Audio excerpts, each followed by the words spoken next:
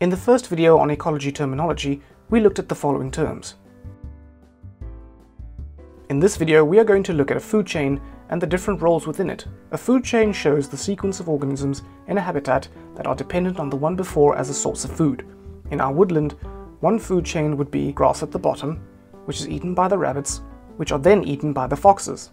The arrows represent the energy flow through the chain, and there are lots of other food chains within the woodland, such as this one.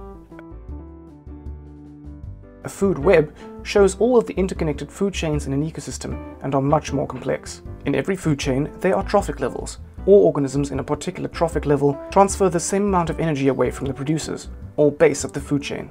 So in our woodland we have energy transferred from grass to crickets to frogs, and from grass to caterpillars to blackbirds. The caterpillar and the cricket are at the same trophic level, just as the frog and the blackbird are also at the same trophic level. At the base of the food chain are producers. Producers are autotrophs.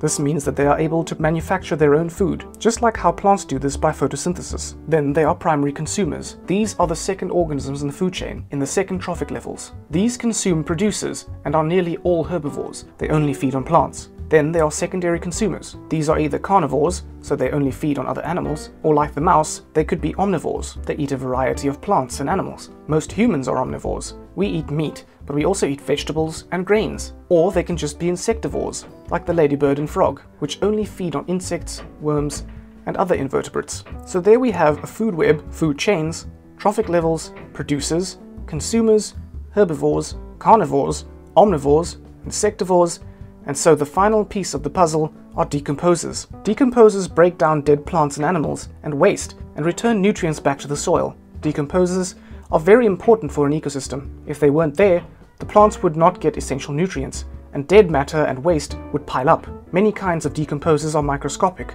meaning you need a microscope to see them, like bacteria. Others, like fungi, can be seen with the naked eye. So there is our key ecology terminology, which you will come across in more detail in future videos.